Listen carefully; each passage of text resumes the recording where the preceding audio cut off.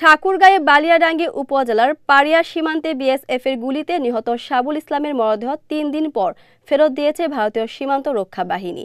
দুপুরে পাড়িয়া বিজিবি সদস্যদের কাছে সাবুলের মরদেহ হস্তান্তর করা হয়েছে বলে জানান বালিয়াডাঙ্গি থানার উপপরিদর্শক রাশিদুল ইসলাম। একই দিন বিকেলে সাবুলের মরদেহ তার পরিবারের কাছে হস্তান্তর করা হয়েছে বলেও জানান তিনি।